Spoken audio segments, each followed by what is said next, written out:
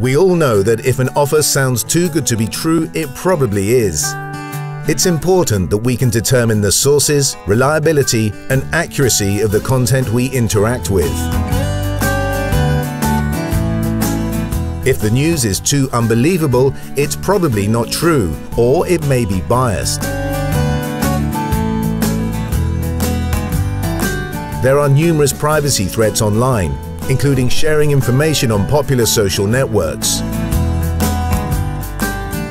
Not everyone online is a friend. Many seek to scam through a variety of methods such as spamming and phishing.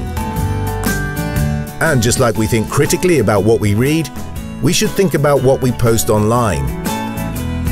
We can all help each other to make smart choices online. Stay smart, keep connected.